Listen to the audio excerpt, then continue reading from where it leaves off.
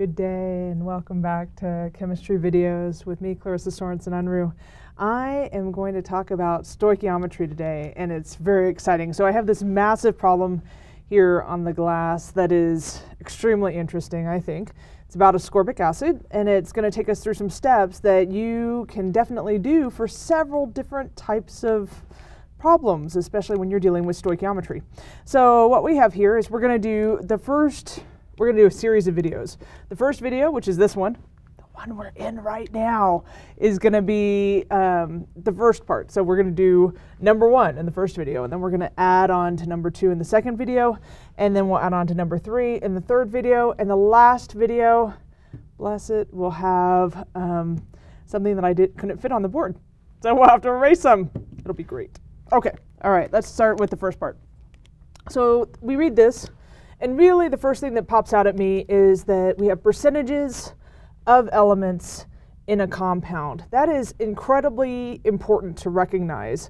And the reason why it's incredibly important to recognize is because when you have this particular setup, you're almost always going to be calculating an empirical or molecular formula, at least in the general chemistry sense. And the reason why that's particularly interesting is that these percentages don't just pop out of the ground like, you know, grass or something. They are, or daisies, they are actually obtained from a mass spectrometer. So a mass spectrometer will often give us, a GCMS is often the way we use mass spectrometers. So we use, GC means gas chromatography. So basically we put a liquid in or a solid, we force it into the gas phase, throw it down some giant tube. A giant tube meaning not like diameter giant, but long, and it separates out the components of that particular element. I mean, not element, sorry, that particular compound into its constituent elements so that we can get a sense of what's going on in terms of each of the elements in that particular substance. That is awesome because those kinds of percentages are often what we get. So we want to use that information. So again, not just made up. We don't just make this stuff up. It actually comes from an instrument. All right, so in terms of ascorbic acid, the first thing we're going to do is we're going to figure out what the missing piece of information is here. So indeed, if the rest is oxygen, we need to figure out what that rest is, right? In terms of this, we know that if there are only 3 elements in that particular compound, carbon, hydrogen, and oxygen, the sum of their percentages has to be 100%. So what I can do here to find oxygen is I can add these two together and then subtract it from 100%. Let's do that first. So first, fill in the missing info. The missing information. What am I missing here? I'm missing oxygen. So to find oxygen, I'm just going to take 100%. Oh, my green marker is going. And I'm going to subtract out 40%. Plus 4.59%, right? And that's going to give me some piece of information, which is stellar. Let me figure out what that is. I got my handy dandy calculator right here.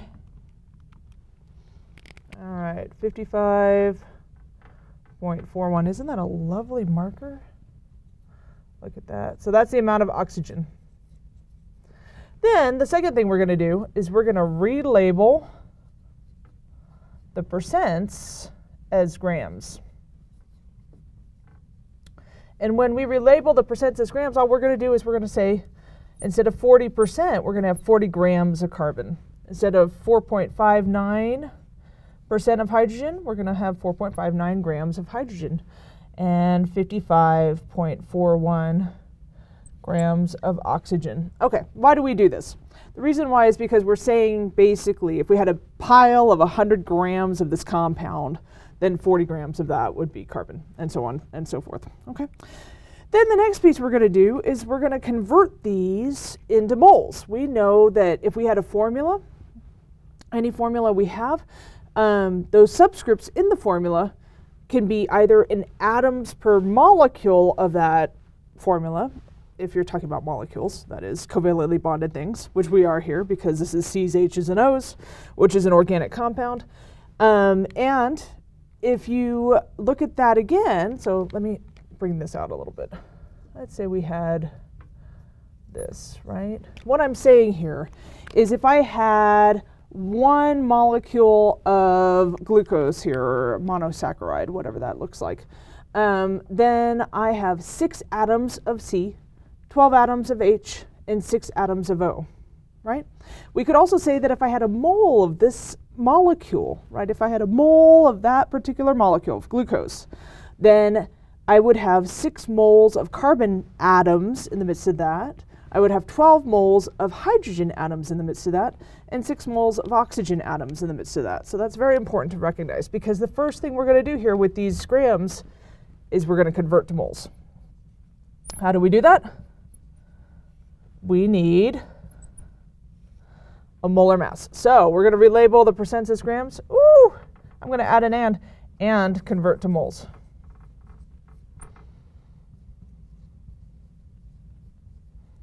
Using molar mass. Woohoo! Molar mass is very important. We know that we can get the molar masses off the periodic table. Here I go. 12 grams of carbon per 1 mole of carbon. 1.01 grams of hydrogen per 1 mole of hydrogen. And 16 grams of oxygen per 1 mole of oxygen. Where in the world did I find those numbers? I found them underneath the C and the H and the O on the periodic table. Now, I just happen to have those memorized. So, you know, if you happen to have them memorized, then you don't have to look on a periodic table. Lucky for us, I didn't have to look at a periodic table, but you should until you have them memorized. All right, so let's go ahead and calculate these out. 40 divided by 12.01 is going to give me 3.33. Nice. 3.33 moles of carbon here. 4.59 divided by 1.01. 4.54 moles of H here. And then 55.41 divided by 16. 3.46. I'm gonna make that 3.5 moles of O. Well, isn't this interesting? Usually, if you have a pretty easy moment, as soon as you look at these moles, you start to get some interesting things going on. First off, recognize that these numbers that I just calculated in pink are not whole numbers, and you do not generally see formulas that have something like C 3.33, H 4.54, O 3.5. That's not the way that formulas come, right? They don't have decimal points. We need whole numbers. So the first thing we're going to do, everything we do from here on out, is simply to get these numbers into whole numbers. That's all we're doing. Okay. The two processes we use to get these into whole numbers is we divide all the numbers by the smallest number, and we also then, so first thing, divide all the numbers by the smallest number, and then you can multiply by a whole number to get rid of any remaining decimals. All right, so let's divide all the numbers by the smallest number first. Smallest number here is 3.33. Oh, this is going to be interesting. Let's hope this turns out to be something. All right, so 3.33. This becomes 1.03 or 0.04 moles of oxygen. This should become 1 for real, right? 1 mole of carbon, because any number divided by itself is 1. And then let's see what happens with this lovely middle one. This becomes 1.36, which is kind of what I expected. 1.36 moles of H. Okay. Now, the trick here is that 1.04, if it's 0.0 something, you can round. If it's not 0.0 something, you can't round. So here, this one is fine. 1, This one is fine, 1. This one, not fine. We have to do something else with that. So at this point, let's erase a little bit of what I got going here so that I can have a little bit of extra space to get my work done. Woo! Erasing. Yeah. I like circles. They make me happy. At least when I'm erasing glass. All right. The mandatory erasing moment. And now we take a moment to erase. There you go. We're done.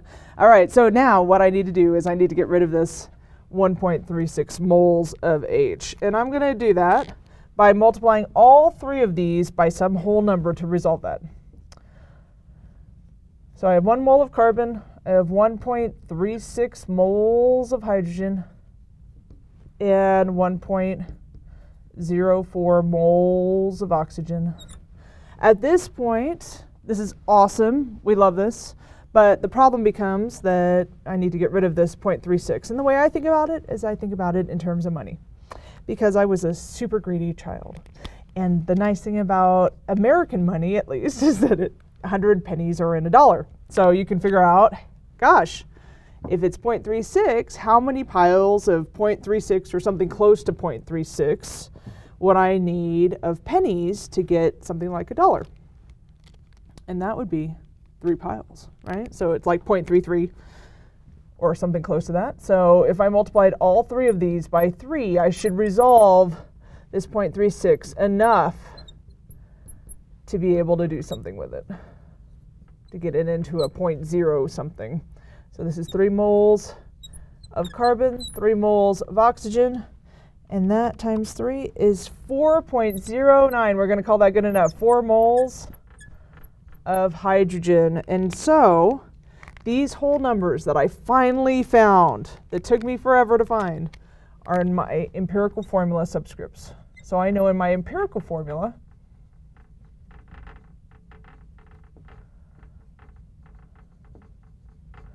I have 3 C's, 4 H's, and 3 O's. Okay. Now, that would be awesome to be done. That would be really great to be done. But we aren't done. Of course we're not done. Why would we be done that quickly? All right, so what do we need to do?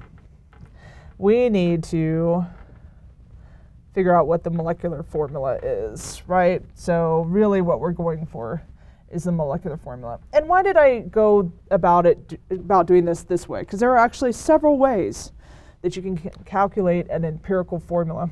The reason why I went about this way is because it always works for everything.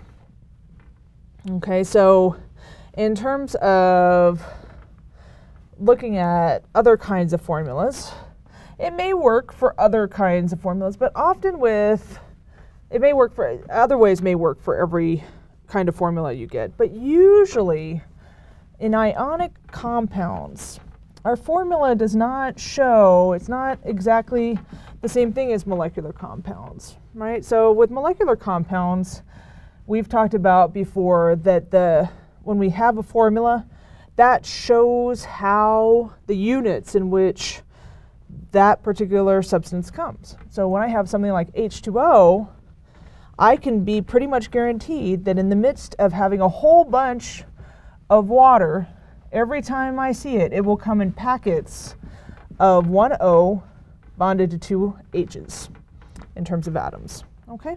That is not how an ionic compound comes. An ionic compound comes more like the scaffolding of a building. So when we write NaCl, that's not how that comes. That's just a relative ratio, the simplest ratio, an empirical formula perhaps, of how of the ratio of the ions to one another in the midst of this scaffolding. So every time I have 1 Na, I will have 1 Cl as well. That's a different kind of moment. That's not the way it comes. It actually comes as big crystalline solids, or big crystalline somethings. Okay, not necessarily exactly the same thing. All right, having said that, I need to find the molecular formula for this. So that's why I taught you the way that I taught you. in terms of the molecular formula. The reason why I did that is because to find the empirical formula first should work on all, the way we just found it, should work on all ionic compounds and covalent compounds if you go through this process. If you're doing ionic compounds, you may or may not be given this piece of information, and the other way to calculate molecular formulas directly usually utilizes this piece of information in the midst. Just FYI, pick your poison, use it a whole bunch of times in terms of what you want to use to calculate things, and then use it a whole bunch of times. But this is the way I'm going to go. All right, so molecular formula. Molecular formula, the thing that's interesting here is that an empirical formula shows the simplest ratio of those elements to one another in the formula. In terms of molecular formulas, or molecular, really we call them molecular formulas. Sometimes we call them other things, but molecular formulas is pretty good. We are going to use this particular molar mass or molecular weight, and we're going to use that as a ratio to the empirical formula's molar mass, and we're going to find a multiplier, and then I'll show you what we're going to do with that multiplier. So let's use this lovely molar mass or molecular weight that I was given. I'm even going to do a pointing moment towards it. And then I'm going to divide that by the molar mass of the empirical formula I just calculated. Okay, and we know how to calculate this. You just look up C on the periodic table, the atomic weight or atomic mass or the number underneath the C on the periodic table, and you multiply it by the number of each element you have. So you're going to multiply it by the subscript. So if this is C, this is the number underneath C, this is how many C's I have. For H's, this is the number underneath H, this is the number of H's I have. For O's, this is the number underneath O on the periodic table, and this is the number of O's I have. Right? And I'm going to calculate that out very quickly here. Bam! I got 88.07 grams per mole. All right. Those two cancel out. And if I take this 176.14 divided by 88.07, I get a 2. Now, what am I going to do with this 2? Okay, so I took what was given over what I calculated for the empirical formula. This 2 now becomes my multiplier. The multiplier is what I multiply all the subscripts in the empirical formula by in order to get the molecular formula. So in terms of the molecular formula, let's just go ahead and put it right here because there it is. I'm going to have 3 times 2 C's. I'm going to have 4 times 2 H's. And I'm going to have 3 times 2 O's. My molecular formula becomes C6H8O6, which is indeed the molecular formula of ascorbic acid. Okay. What's interesting here is that the multiplier is very important. The only difference between a molecular formula, what we actually see in nature the vast majority of the time, and an empirical formula, which is the simplest ratio of the numbers to one another, and which we may or may not see in nature on a regular basis, is this multiplier, right? I just take this, the combination between these two, or what is the relationship between these two, is just that all of these numbers have been multiplied by something to get these. And so this multiplier becomes an important piece. Okay? Until next time, we'll bid you adieu and wish you a wonderful time. All right. Bye.